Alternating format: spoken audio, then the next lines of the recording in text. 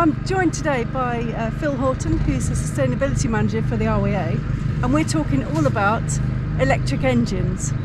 We're down at Hamble, and we're looking at Phil's tender.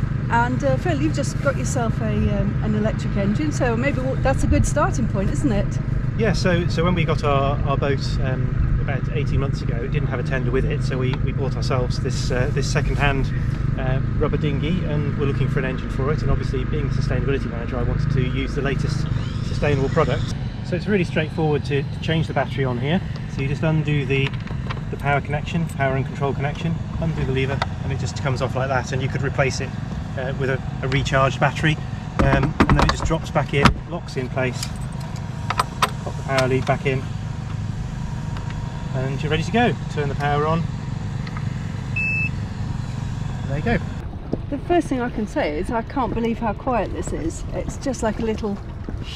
You can barely hear it, can you? It's lovely, it really is. There's no background noise. I mean, we're only going very slowly here. We're just using 70 watts at the moment. It's got a readout on here. It tells you the power consumption, how long you can keep going. Okay. It doesn't go above 10 hours, so it's saying 9 hours 59 at the moment because the battery's fully charged and we're going very slowly. But as you accelerate, you'll see that eventually it'll start coming down. Yeah. That's still only using 150 watts or so, and we're going quite happily here. It's probably around high tide, so it's probably not much flow at the moment. Yeah. And that says it will last about 7 hours at that speed. Oh wow, so, that's really impressive, isn't it? Yeah. So if we're using it in a sailing club environment or a training centre, and we're delivering, maybe monitoring small dinghies and things, I guess while you're, apart from the massive advantage of being able to speak over the engine, yeah, which is huge, it can't, we're forever saying switch off the engine so people can hear you. Yes. That is really brilliant. And if you stop, obviously it just stops completely. You've got no tick over noise, you've got nothing at all. That's amazing, isn't it? And then it's not using any power at all either, so you're not wasting any energy when you're stopped. So we're just effectively sitting here in standby, yes, almost. Yes, wow. That's right.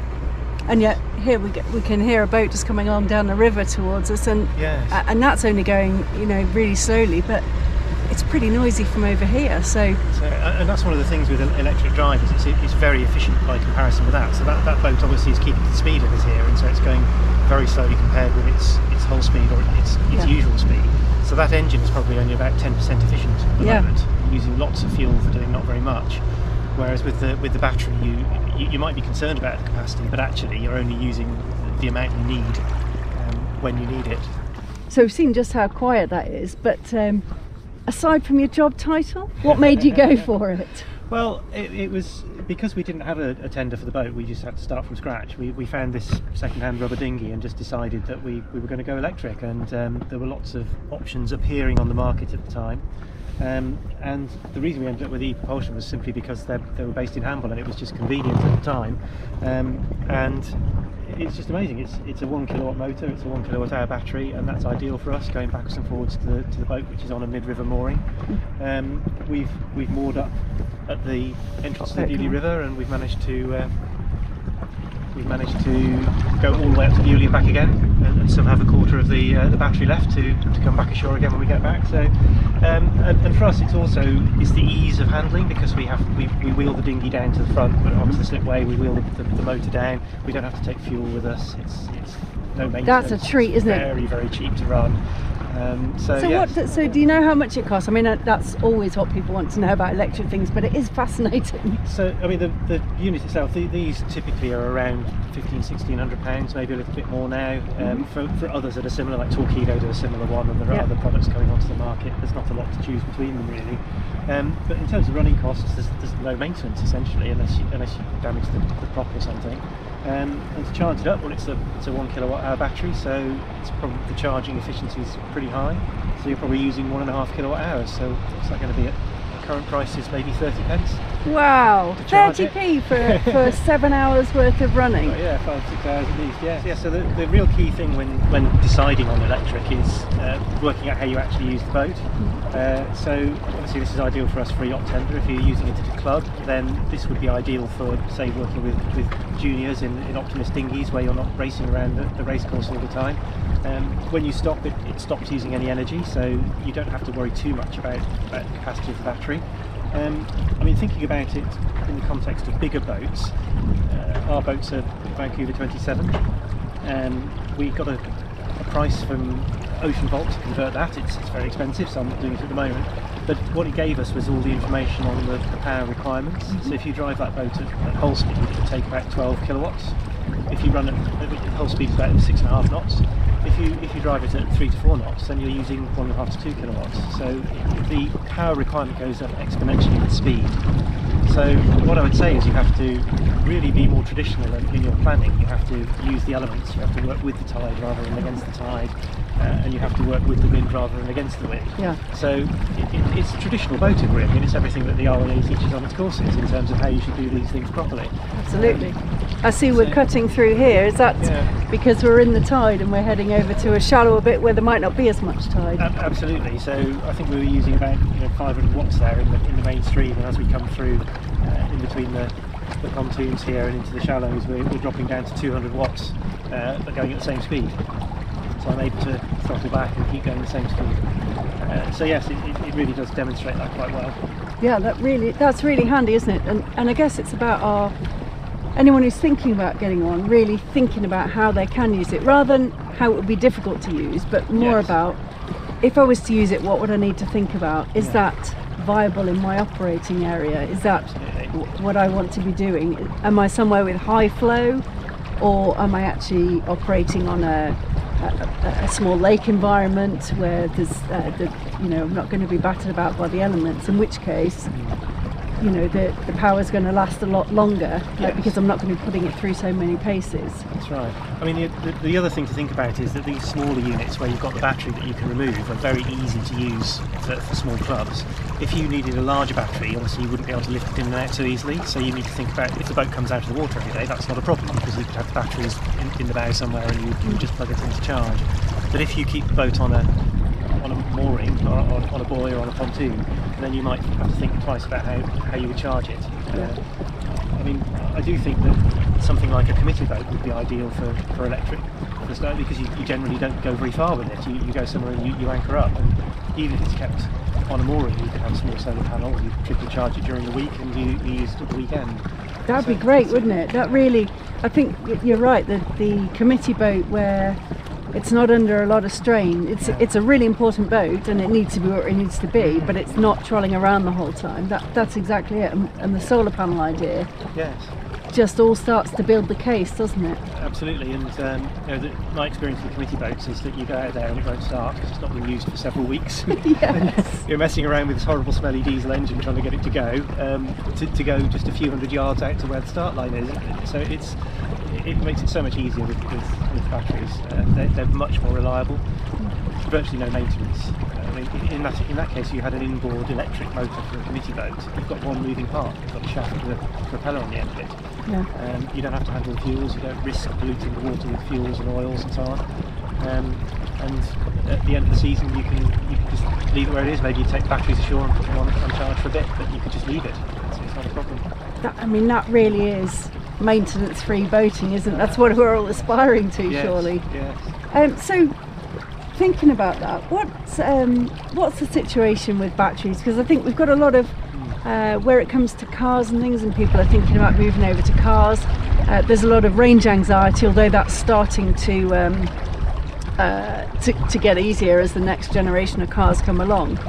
With the boats, what's the risk with the batteries? Because they are so expensive and we are so used to shopping around for things. What would be your thoughts on that? Well, I wouldn't go online and try and find the cheapest one I could locate. I mean, the thing with these lithium-ion batteries is they need to have a good management system on them, and that's to protect the battery and to make it last a long time, but also for safety reasons. I mean, you hear these horror stories about them setting on fire. One of the really key things about the batteries that are used on boats is they tend to be the lithium iron phosphate chemistry, and you could puncture them and they won't set on fire. It's not like the examples you've seen with some cars. I mean, you mentioned the vehicle side of it. The technology there is moving on very, very quickly, and I think we'll see that moving into boating as well. The energy density is almost double now with some of the trial batteries. So there are examples of saloon cars that can now do 1,000 miles on a charge with experimental technology. We know how quickly that's coming into the market now. Yeah. So I think for clubs and training centres, it's about thinking about planning ahead, really.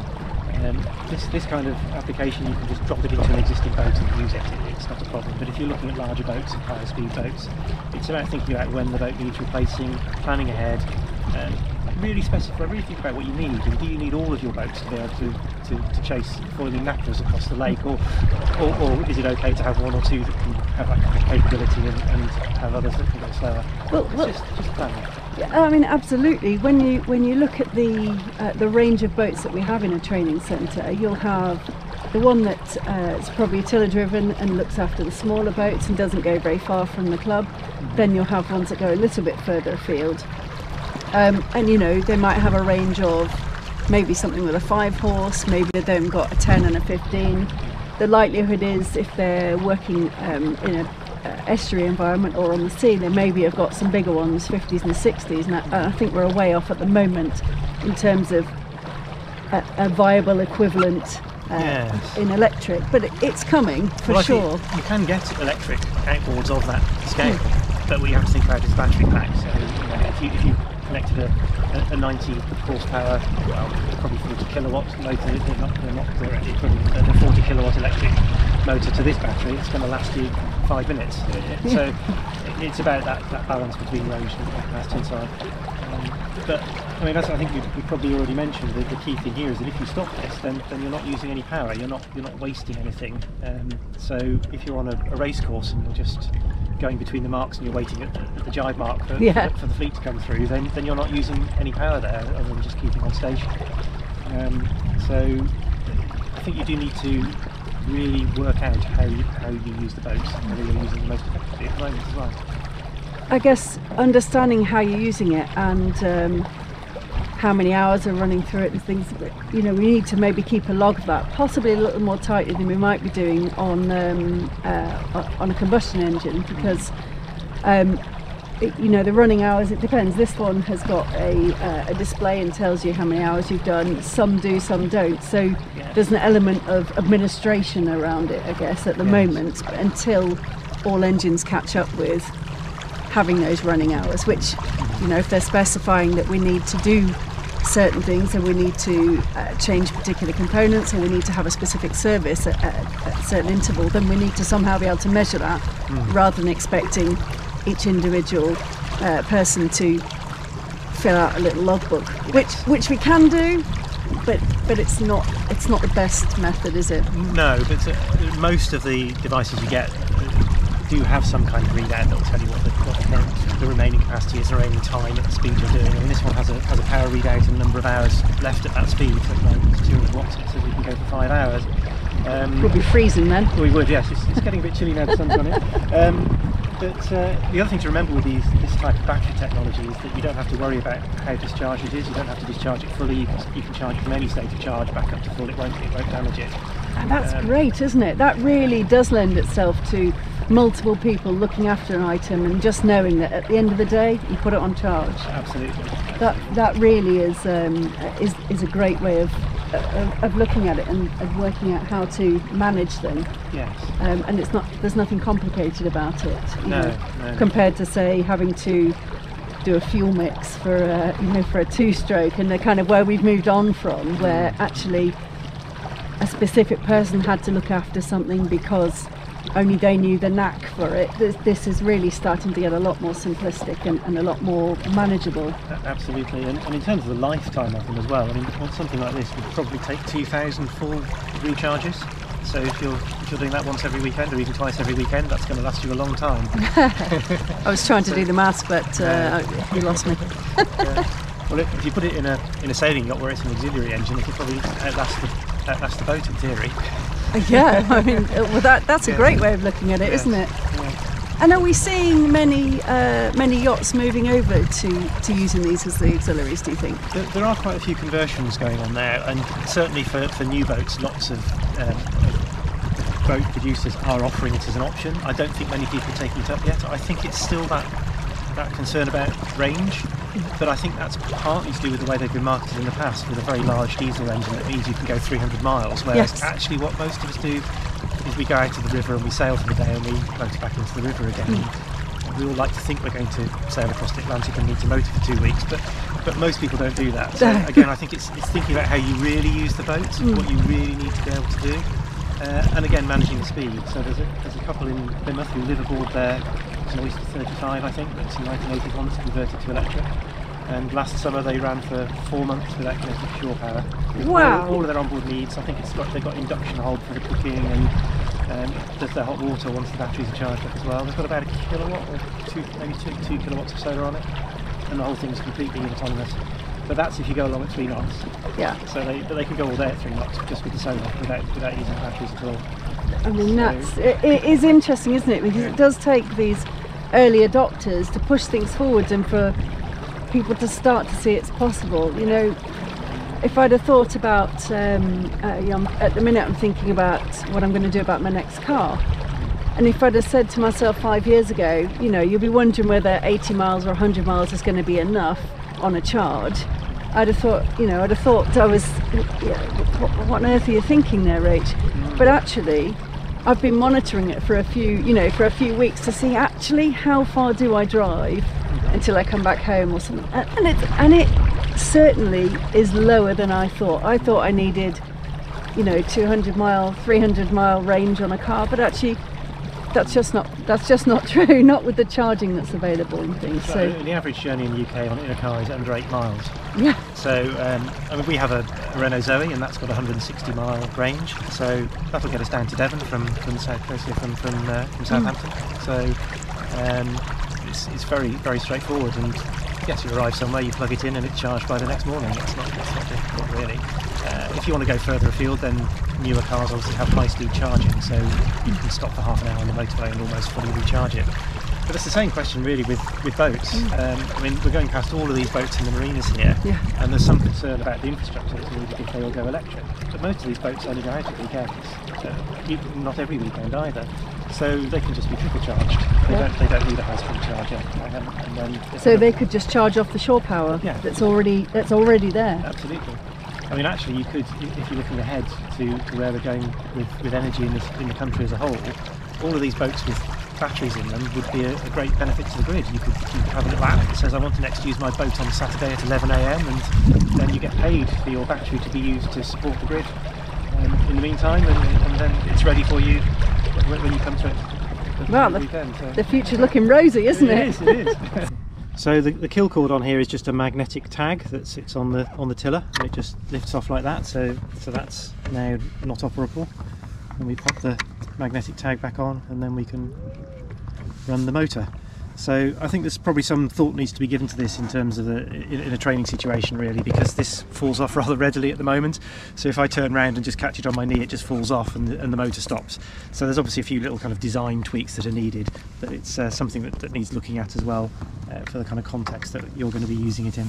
So we've talked a lot there, Phil, about how you use yours in a kind of tender situation, and we've talked a little bit about how people might be using them in general. What about if you're a club or a training centre that's thinking, do you know what, we want to go green, we want to switch over to electric? What sort of advice would you give them at this stage? Well, I think we've already talked about how important it is to work out how you use the boat, and I think if you're replacing a small outboard, then that's eminently doable now. You could just do that without too much bother, and the charging requirements aren't great either. They're just plugged into a normal 13-amp socket. It's not difficult to do. I think if you're looking at something that's going faster or for longer, or maybe a coastal club that needs to get out through the waves and through the tide, then we're probably almost there but not quite. So I think there's a lot more technology development in the pipeline, and I suspect that probably even in the next year, we will see more and more products coming onto the market that address those kind of higher power requirements as the battery technology improves. I mean, if you're looking at something that's very large scale, very high speed, long range, then ultimately I think we'll end up looking at hydrogen fuel cells and so on, but that's not for a typical club or training centre. I think the battery technology will be the answer for the majority of use. And certainly everything will go electric drive. The advantages of that are huge. It's just where the energy stored comes from. And so, where do you think people could find out about this? Would you say, you know, whenever you go to the boat show, there are lots of people there you can have a chat to at different boat shows, not necessarily just the boat show, and maybe chandlers are starting to get to show an interest and starting to have a little lineup of again the smaller tender engines. What, you know, would that be the sort of strategy to really get your hands on and have a look at them? I think you really need to try them out. It's the kind of market at the moment where there are so many new people coming into it, new companies coming into it, that everybody will tell you that theirs is the only answer, and I think you need to make sure that you try everything out and make sure it works for you. There are quite a few companies starting up now that don't just sell one type of engine, and they're trying them out in different locations, and I think we'll start to see some centres of excellence around the country where you'll be able to go and try the different types out and see what works. I mean, that'd be great, wouldn't it, to be able to get a feel of the different ones, to get a feel of how you know, how they all respond and what you think, how you think it would work within your application. And I guess before you put any money down, you know, the acid test is to get them tested on your boats at your venue, doing what you do with them. So, absolutely, you know, having a go at towing something, having a go at writing things, because we don't want to end up in a situation where we are underpowered in any direction, not able to get to things quick enough, or not able to right the boats that we're looking after. But certainly having a mixed fleet is becoming a possibility, isn't it? Yeah, absolutely. So yes, not all your boats probably need to be able to go as fast as the fastest boat on the water. Absolutely. And you can probably, the other thing you look at is hiring them, of course, as well. If you're running a massive open meeting and you've got faster boats than you would normally have on your venue, then look at hiring a boat for that, and size what you have within the training centre or the club for what you normally use, what your normal requirements are. Yeah, I think that sounds like a really good idea, the hiring side of things, because then you don't have any of the maintenance costs. It's a slightly higher cost on the day to get hold of the kit, but you don't have the insurance, the worrying about the engine and all the security issues and stuff as well. So I think that's a really good option. You know, it's been really interesting to have a chat about this, and I think we are starting to see some early adopters within the schemes. We went over and met with the chief instructor and the Commodore/bosun down at Westbury at the West Wilts Youth Sailing Club, and they've got themselves an electric engine which they're testing and trialling and just kind of getting used to. And I managed to get a little bit of footage with them, so we'll take a look at that now. Great.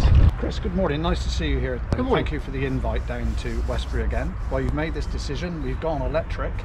What was in the process of thinking, why have you only got one engine, Chris?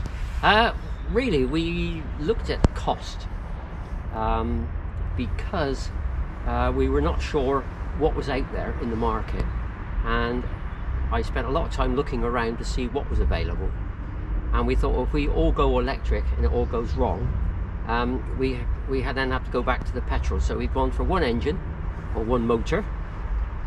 We looked at the sizes depending on the weight of the boat and the availability, and we've actually come up with this 6 horsepower. We don't need it to plane on this particular site, and the main reason we've gone for the electric is mainly because it's quiet. It's also very easy to steer. This particular one is, because we've got an extra long blade on here which acts like a rudder, and also the running costs are much cheaper than the petrol. Okay, good. So you've looked at this from a point of view of just, if you like, putting your toe in the water to see how this engine works and evaluate it. What did you do with your old petrols? We kept it. Right. Okay. Just in case this didn't work. Right, good. And in the process of trying to look into the marketplace, we've already said about businesses that you've talked to, what were some of the markers that you had in your mind about engaging with the right businesses in electric engine supply and battery supply? Right. The main reason was availability for spares, and someone who would come and demonstrate to us how their engine would perform on our particular boat within our particular environment. And the manufacturer that we have here now was very forthcoming and have been supportive of this engine. So this is why we've gone for this particular model. So in terms of looking at the situation, you have purchased and have got an electric engine, so it's looking at the advantages that this will bring you in terms of operation with people, and perhaps looking at some of the disadvantages with the change of engine, what that might implicate you on training.